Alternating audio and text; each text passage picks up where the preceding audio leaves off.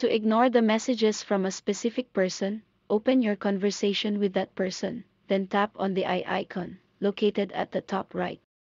Then scroll down to locate Ignore Messages. But the Ignore Messages is no more, it is now Restrict.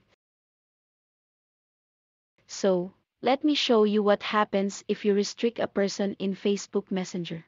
I know you told your friend you're not okay, and tell me what's wrong and why you never said you felt that way. And guess you're trying to stay strong and fake a smile. Now, the Unrestrict button shows up below to unrestrict the person. Let me now show you what happens if the person you restricted kept calling you or kept sending you messages.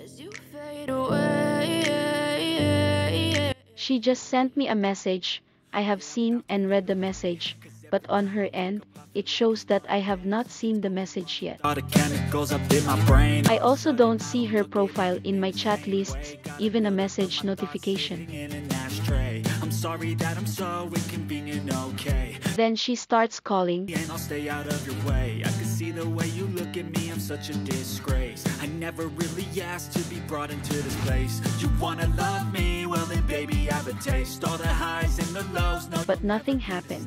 I don't really wanna hurt you, but I can't control the pain. If you're sticking by my side, maybe we could be okay. Okay, maybe you could be the change I need today. I promise that I've never felt this way. I really hope that you will choose to stay through all the pain. I know you told your friend you're not okay, and tell me what's wrong and why you never said you felt that way.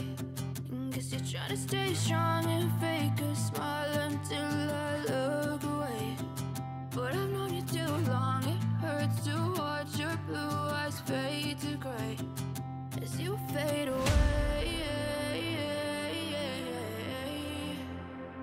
as you fade away, as you fade away.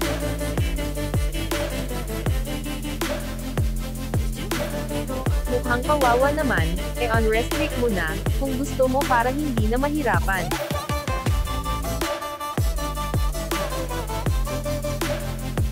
Unrestrict mo na.